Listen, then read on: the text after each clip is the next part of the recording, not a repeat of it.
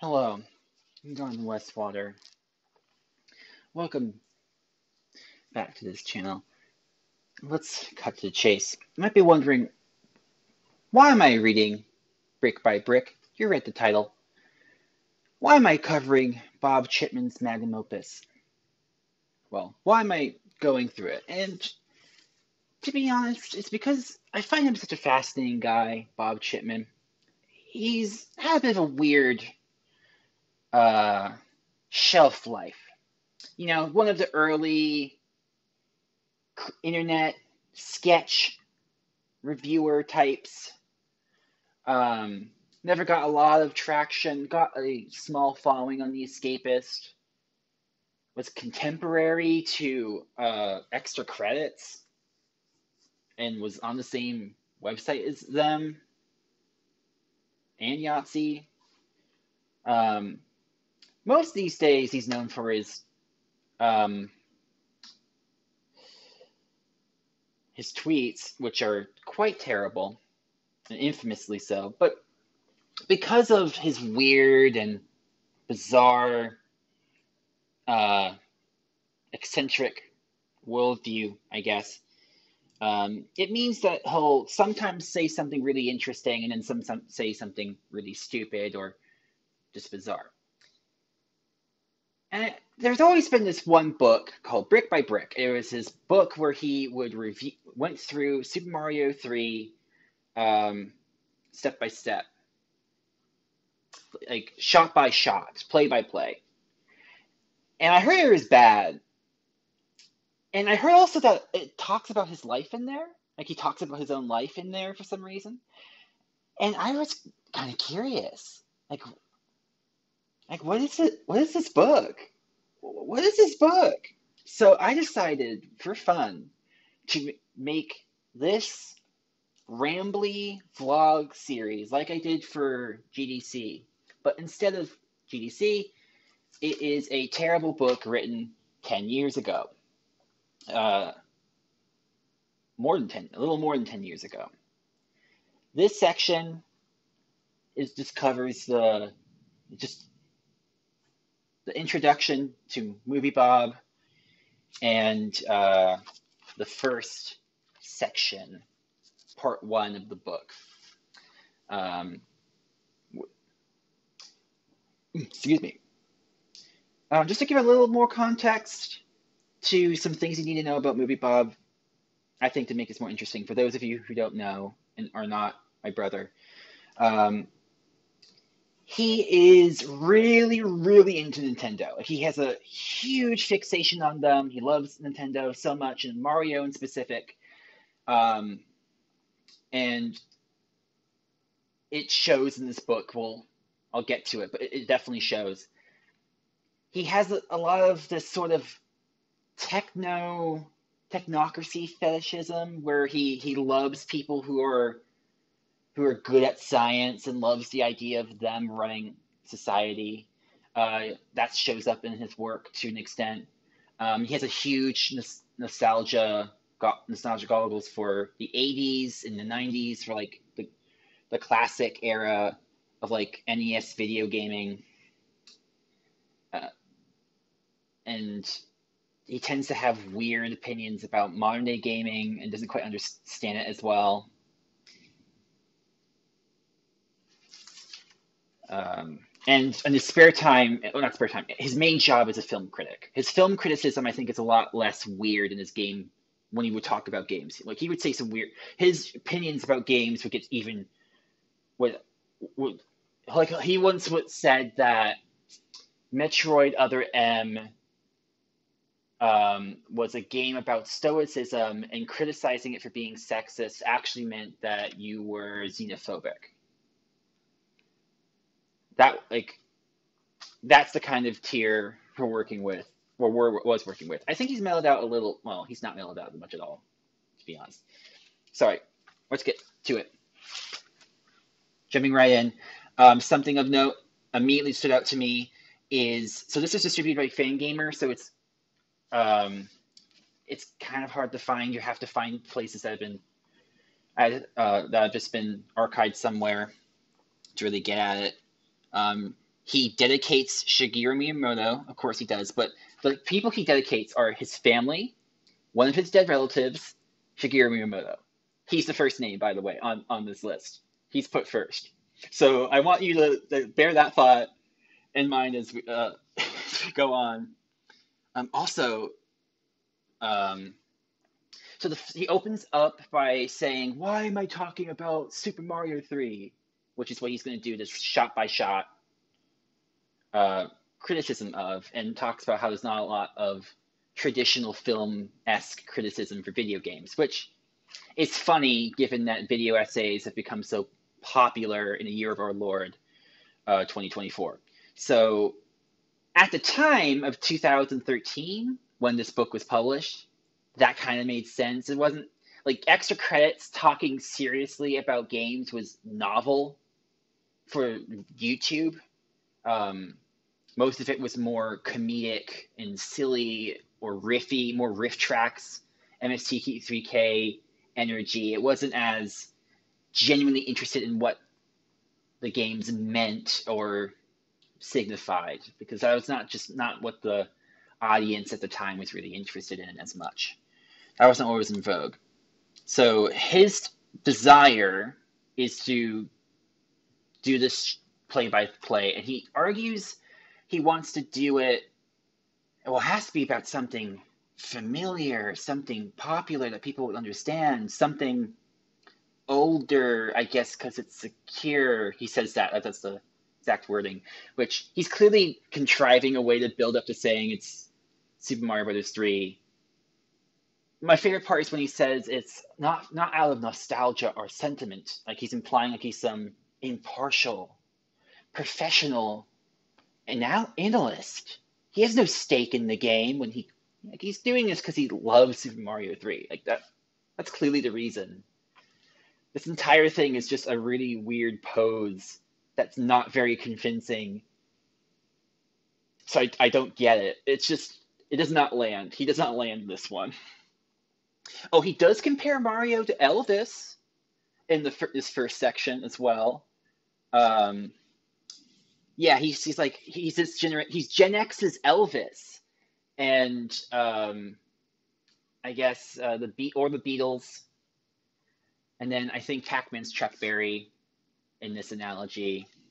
He says that, not me.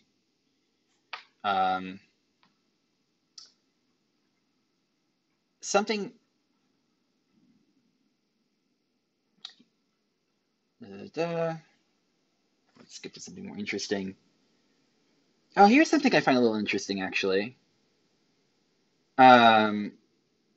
So he asserts basically in his beginning, because he starts out, after he does this, why am I doing this? He does a history of Mario, which covers Mario's entire history up to this point, as in 2013, which is a bit weird for a book about Super Mario 3, a game that has come out way before most of the modern, like a lot of the modern Mario stuff. So why does he cover everything in the 90s and beyond? Beats me. I think it's part of this because he's trying to build this this sort of hagiography of Mario, like treating him like a saint. Like it's really describing him like this. He came in, he saved gaming, he is the best. Shigeru Miyamoto is a god among men. Like it's really heavily singing the praises of Shigeru Miyamoto and Nintendo in general and Mario in specific. And one of the ways he does that is he asserts that back in his day, characters weren't focus grouped to death, which they definitely, I guess in his mind, that was something that was real. They were made only for the necessity of the situation. They're made with more integrity, which he has no sources for that. He just sort of says that, makes that claim, which given the mascot platformer era and the era of mascots in general in the 80s, hyper-commercial period, and tie-ins, Like that seems so BS. Like right, like it's such an era of commercialism and tie and characters that are clearly made to market shit to children. It's just so rose tinted, and the implication that like 2013 was like unique for having being the year like the modern era was all focus grouped is I don't know how true that is. Like I can imagine that focus grouping does influence the character design of characters in games at that point. Famously, for Bioshock Infinite, the reason that Boca DeWitt was put on the front of the box was because they thought it would appeal to college age boys. So like there's elements of that where there's focus grouping that's guiding the way that the marketing's being done, and character design is kind of tied into that somewhat. So it's not unreasonable claim. It's just a weird. I think it feels like he's exaggerating. So that seems weird to me. And this bit afterwards too, part of this hero worship he's laying on is he says that Mario saved consoles. So what he's referring to is the console crash in the early 80s. He's talking about the console. He's talking about like before the console wars, the death of Atari, that period, and he treats Mario as if the NES revived gaming. Like gaming was on the verge of dying. This is not quite accurate in a technical sense because like PC gaming wasn't super popular yet, but it was around and growing. Like the Commodore 64 was released at the beginning of the 80s. So home computers, like the home console was becoming, like the home computer was becoming more of a thing because of stuff like the Commodore 64. And PC gaming was becoming a growing market. In fact, that market's growth is what builds the stage for the 90s and the more traditional home computer setup. Like if it wasn't for that, we wouldn't get the stuff we see in the 90s. So it's like this framing is somewhat disingenuous from a technical standpoint, but he's doing it because he needs Mario to be like the most important thing. He is the saint that has saved everything. We owe everything to him. He is gaming, and thereby basically give more credence to why he is valid for loving Mario so much. In a sense, like that's what hagiography is for. It's really justifying and extolling the virtues of your saint, which in this case it's a plumber who is quote who's perceived to be Italian for some reason. As we keep going on, so afterwards he gets into the console wars, which I find the funny bit I find about this is that he just says, well, Nintendo won. Like, Nintendo won the console wars, which is true. I mean, Sega died out, they flamed out. So, in that sense, is correct. But, like, with that context of him being, like, such a diehard Nintendo person to the point where he called the Super Mario movie the thing he was waiting for since childhood. It just is like, I see what. Okay. Okay, Movie Bob. Not wrong, but funny to me.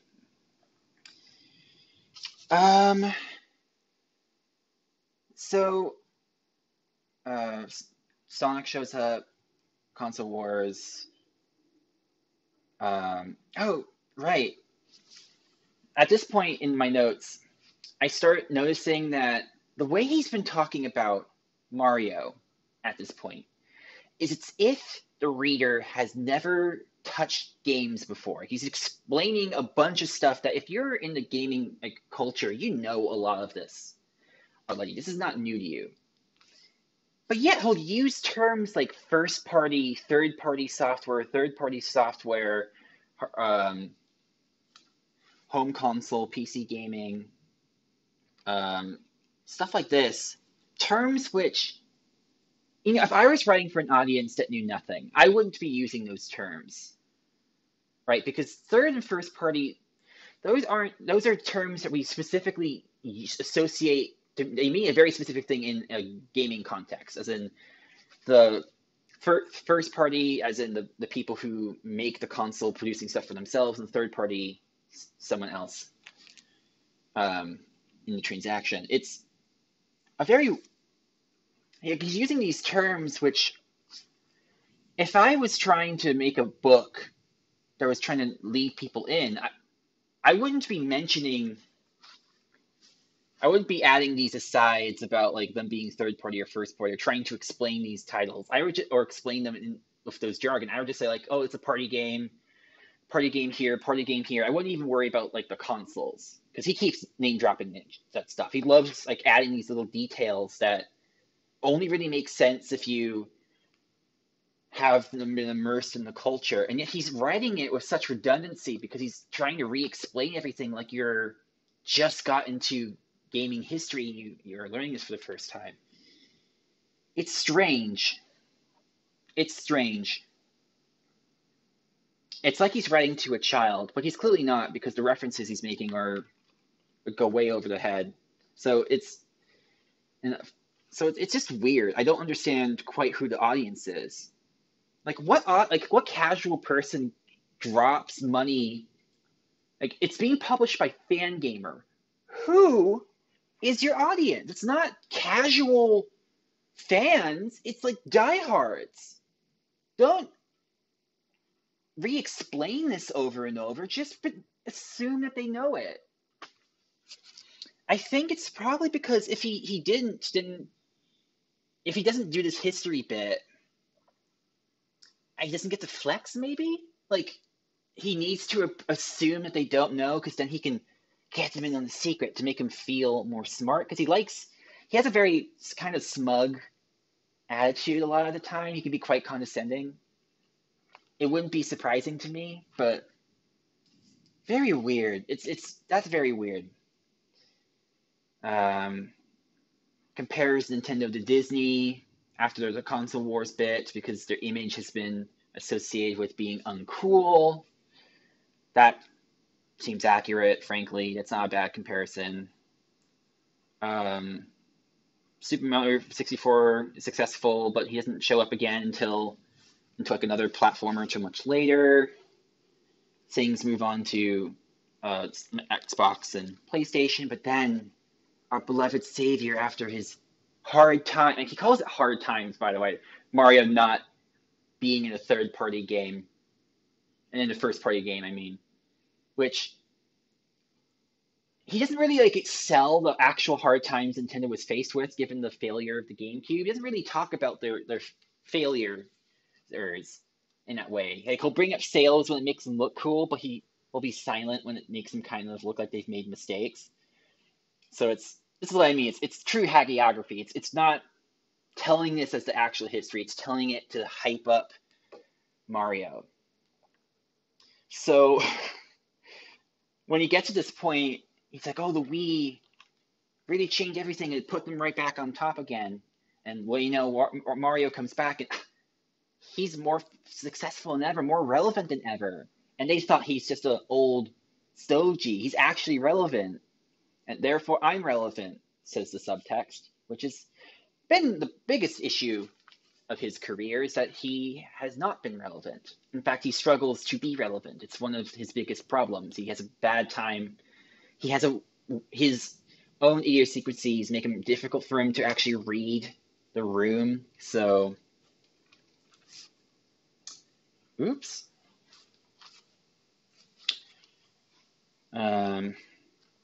I feel bad for my brother a little bit here, because I feel like I'm rehashing stuff I've told to him before.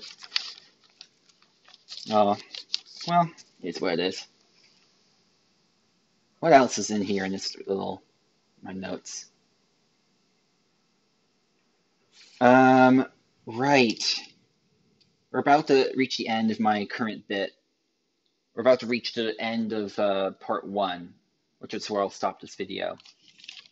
And then I'll agree up through part 2, write my notes, and then come back and make a video whenever I do that.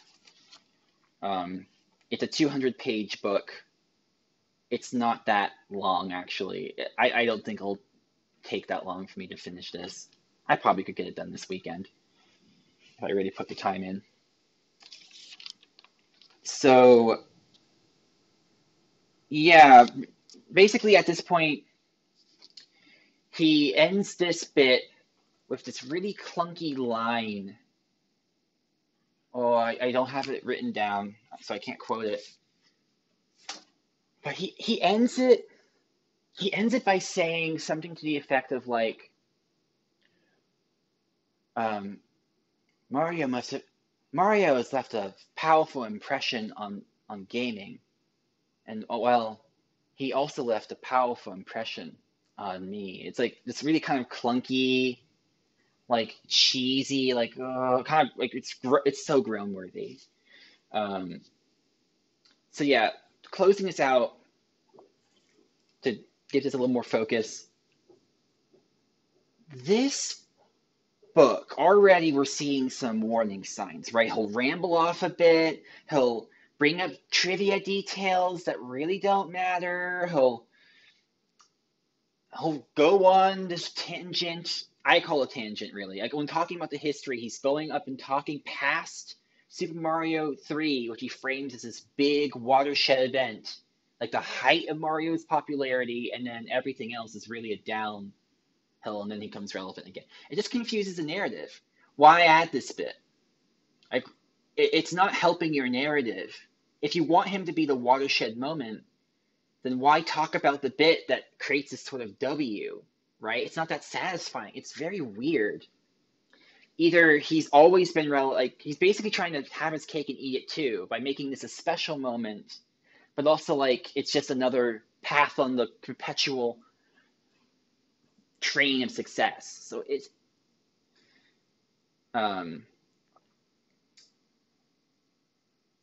so if I were to just cut that, if I was him, I would stretch this better too. I would try to tell the audience what they should be expecting more.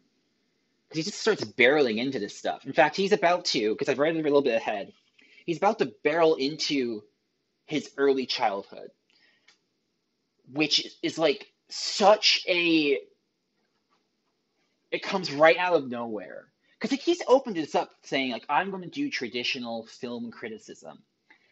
And this isn't it. Like, I've read some, like, not a lot, but I've read some traditional film criticism. Like, I've listened to Pauline Kael's Circles and Squares, a really funny essay where she basically tears apart all of the popular directors of the 60s and auteur theory.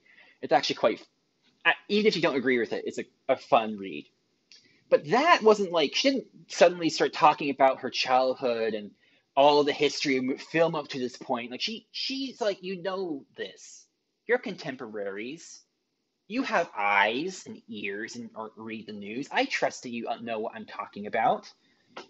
But he doesn't. He doesn't trust his audience at all. He doesn't know what his audience is.